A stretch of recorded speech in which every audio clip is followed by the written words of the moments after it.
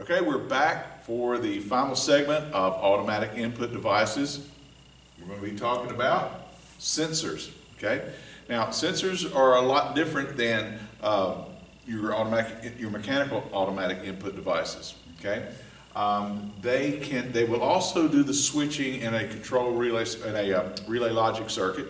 It'll switch on and off some contacts.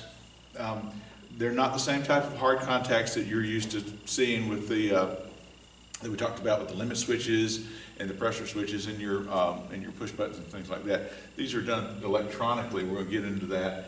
But sensors can also give us readings of variable pressures or variable liquids or things like that. They can give us variations in their signals. Okay, so it's an analog signal that could be not necessarily on and off, but some variation of the magnitude at which whatever it is that they're measuring. Okay, we're not going to get into the analog signals because we don't use those in relay logic. Okay, relay logic has no place for a varying voltage. We either have it on or off in relay logic. Now, when you get into PLCs, yes, you do have analog signals that you will want to measure. But for relay logic, analog doesn't have a place because, again, our devices turn either on or they turn off. So we can't have that varied voltage. So we're going to move along here with our sensors. Okay, we got about 3 different kinds. Okay, like I said, like in the mechanical input devices, they do detect when something is present, and they'll change a signal.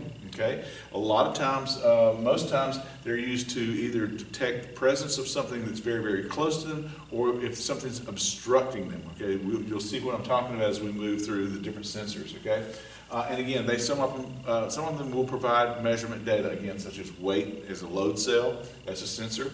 The levels, ultrasonic levels, sensors can detect with sound waves the depth of, for example, I've used in sumps before, large pits with sumps, and we use ultrasonic waves to detect the level of the water. It's a continuous signal, okay? And also speed, that can be used as well. But again, we're going to stick with more of the on-off digital signals from these devices, okay? The 3 most common type and the 3 that you're going to work with in the lab are going to be the inductive proximity switch, the capacitive proximity switch, and also the photo eye. This might be called a photoelectric sensor, okay? But we refer to them as photo eyes for the most part, okay? There are, like I said, there are a ton more. There's the ultrasonic, the radar is used, load cells, thermocouples, okay, flow meters and things like that. We've got a lot of different types of sensors, but we're just going to focus on the 3 most commonly used right now, okay? Okay, so the first one we're going to talk about is the inductive proximity switch, okay? It's barrel shaped and sometimes it's square. It looks a lot like a limit switch, okay? It gets its name because we measure something in very close proximity to the switch itself, okay? Remember with the limit switch, we had about that far from the actual switch head itself, and we actually put the cat whisker out there, that long arm out there to reach out and measure something for 12, 14 inches away from the actual switch. Well, in the proximity switch measures things much, much closer, okay? But you do have a couple of different types and a couple of different styles, okay? All right, and again, as we always talk about, this is the symbol, okay? And they have the normally open and normally closed contact configuration. Again, now with sensors, we're using electronics. We're not using the hard contacts that we've talked about before. We're going to use electronic circuitry. But these are the symbols that you will see in your relay logic, okay? So again, proximity switches. The inductive ones in particular, we're talking about inductive proximity switches, okay? These detect targets at very close proximity, okay? And I've seen these used in a lot of different applications. When a component or a part of a machine will come very close, it will come into place, it makes no contact like it does with a limit switch, okay? There's no contact required for it to sense it or to pick up that the part is present or the cylinder is retracted or whatever the case may be, okay? In fact, I've got an example here, a rather heavy one, okay? This is a cylinder, okay? And inside it, and you'll notice that, remember I told you that you had a lot of different styles of proximity switches. If I can get the screws out of this one, Okay, this is a proximity switch mounted into this cylinder. Okay, and what it does is it goes down there and it detects when the cylinder has been retracted. The piston face of it will come in close proximity to that switch, and when it does, that switch will activate. It will turn on, and it will give us a signal that says, hey, it's fully retracted. There's also one on the opposite side that says that it's fully extended. And what these do is they sense the piston, okay, like if this is the extend proximity switch down in the piston, in the cylinder, it will go there, and when it senses that piston, it's very close proximity switch. You could not do that with a limit switch. So we're using this electronic sensor, and it will come in very close proximity, and it will say, okay, the piston's all the way out, so it's fully extended. Likewise, you've got another one back here, and it comes in close proximity, but never makes contact, and it says, okay, the cylinder has retracted because the piston has retracted. Okay, so we're going to keep working through this as we go along. But it detects both ferrous metal. This is the inductive proximity switch we're talking about. It detects both ferrous and non-ferrous metals. Okay, and you can tell, like aluminum, copper, steel, these are ferrous and non-ferrous metals. You can always tell a ferrous metal by, if you take it up to a grinder and it sparks, that's a ferrous metal, okay? If it doesn't, then it's non-ferrous, but they're still metal regardless, and the proximity switch can pick them up, okay? These are rather rugged. I've seen a lot of them take a lot of abuse. They look kind of small, and you'll see them in the lab. We've got them in the lab. But they're going to detect metal objects, and I've seen them, like I said, take some pretty good abuse, and they still work. They have to be broken pretty good, busted up pretty good, and not to work. But just a quick thing to how it works. I don't want to get real deep into this, okay, the science behind it or anything like that. But what the inductive proximity switch does is it sends out an electromagnetic field, okay, and that magnetic field. It hits that metal. Remember, this is inductive proximity switch. It hits the metal, and it creates these eddy currents in the actual material that it's detecting. So if I've got a piece of steel passing in front of my proximity switch is sending out an electromagnetic field. Okay, as it passes by the piece of metal that's in front of the sensor. The sensor sending out that magnetic field creates the eddy currents inside the target itself, the material that's passing in front of the sensor. And these eddy currents will reduce the strength of the signal. And the oscillator inside here, again, this is electronics, we're not really worried about it, but the oscillator detects a change in the strength of the signal, okay, as it's coming back in. All right, so that's how it kind of works. And once it detects a change, senses a change, and it sends us an output signal. That output signal is basically the contact closure. So in a nutshell, what we're doing is we're passing something in front of the magnetic field. It senses that it's there, and it sends us an output signal. Now, that output signal, like I said, is in our control circuitry, okay? So this is the symbol for the proximity switch. We pass something in close proximity to the switch, and this set of contacts will close. Now remember, these are not the hard contacts we're used to seeing in the limit switches. These are electronic. These are, as you saw back here, there are no contacts, so to speak, that close. This is all through microcircuitry, and it just triggers an output once it senses it. And once the target goes away, the strength of the field is in the oscillator is detected, and it goes back up, and the threshold is broken, and then it takes the output signal away, and we then open the contacts back up. Okay. Now again, it could, when it senses a target, when it senses a metal object, it could open the contacts. It could be normally closed, and they open the contacts, so it could go either way. Okay. But this is the symbol for the proximity switch. That's generally how it works, okay? The other type of proximity switch is the capacitive, okay? Capacitive will measure, it will measure anything, just about anything, okay? Even skin, it will measure paper, cardboard, whatever. It'll also measure metal as well, okay? And there are places where you want to differentiate, so you use both kinds, okay? But again, it detects a target in close proximity. And it could be non-metallic, it could be glass as well. They're just as rugged as the inductive proximity. Okay, and in this case, it's very, very similar, except for instead of an electromagnetic field, I'm using the same drawing. This is not electromagnetic field. Instead, we're using an electrostatic field. Okay, and so when the target enters the electrostatic field, it changes the capacitance in the oscillator. Whereas we change the strength of with the eddy currents in the inductive one, we are changing the strength with the changing the capacitance, excuse me, in the oscillator. And then once it senses a certain amount of change, when it crosses that threshold, it will then fire the output signal, and it'll look just like this. Okay, no difference between it. It'll be normally it will say inductive proximity or capacitive if they're using two of them in the same system. But again, the symbol is the same for inductive or capacitive. It doesn't matter. Okay, so that's how those work. And again, using my cylinder that I held up for you, cylinder piston comes very, very close. Okay, so that one is an inductive proximity switch. We provide a voltage to it. Okay, because it's got to have a voltage in order to operate. All right.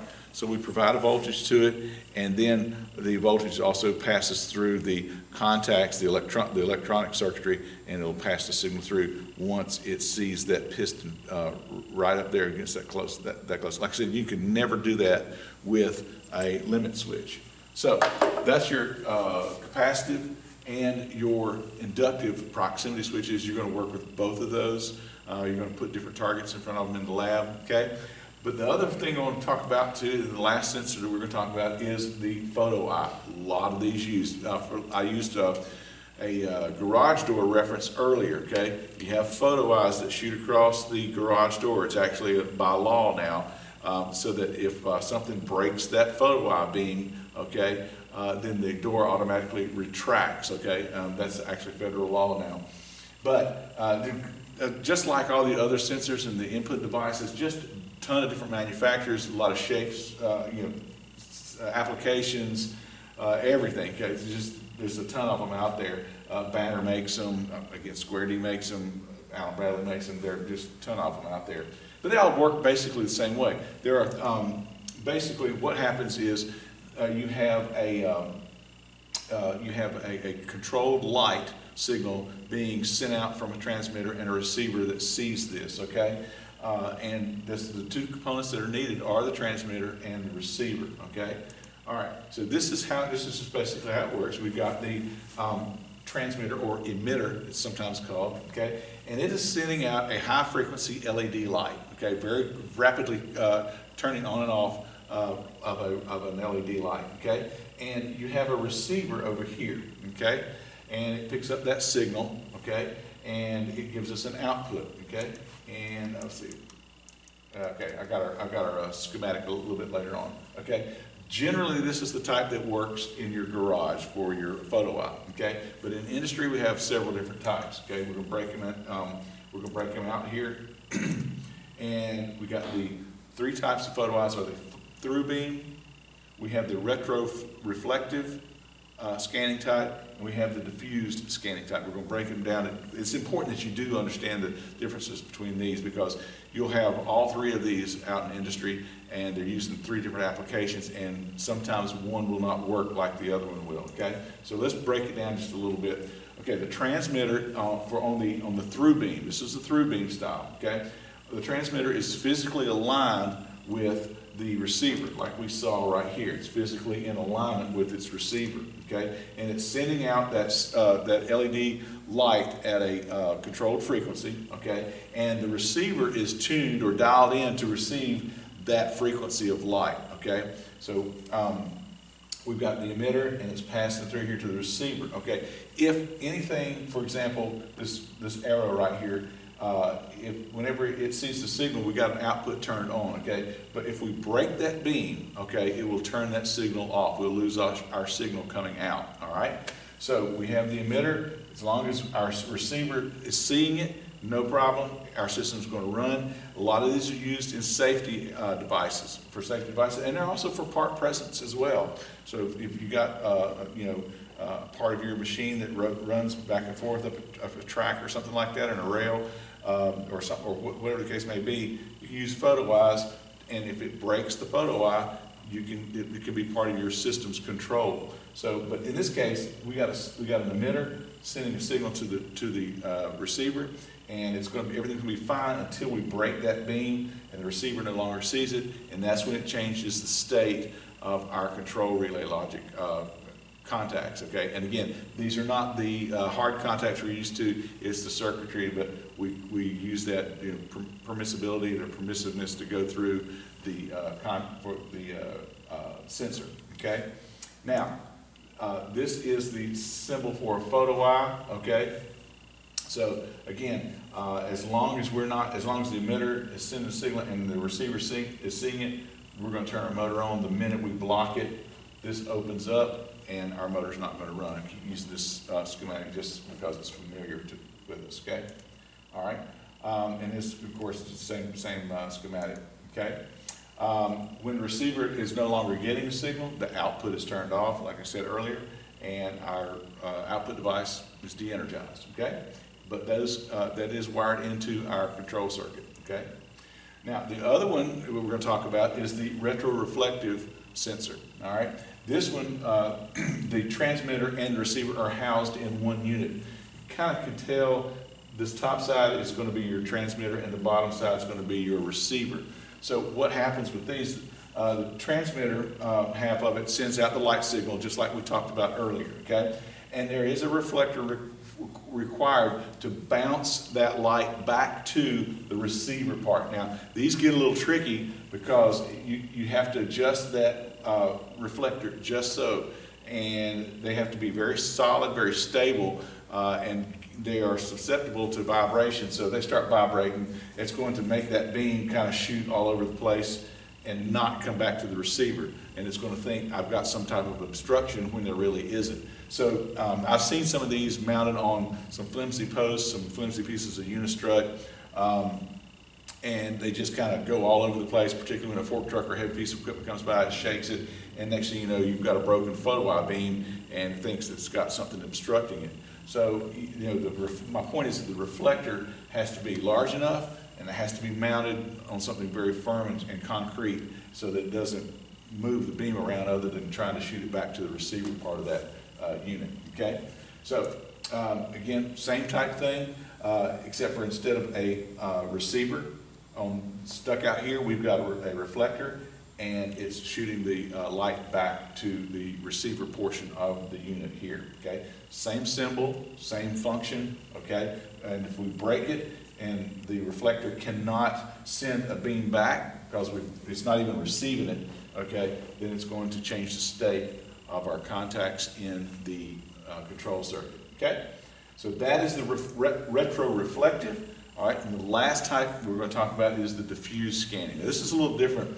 It also has the transmitter and the receiver mounted in the same unit, okay, like this one, okay? The transmitter half obviously is going to send out the signal, but there is no reflector or no receiver required for this one. What this one does, it takes an object that it's like, it's shooting the light out, and it's counting on the object reflecting the light back toward the receiver part of it, okay? The light sort of diffuses off of the object, okay? And a certain percentage of that light needs to come back and go to the receiver so that it can actuate, you know, and give us an output signal and change it in our control logic, or our relay logic, excuse me.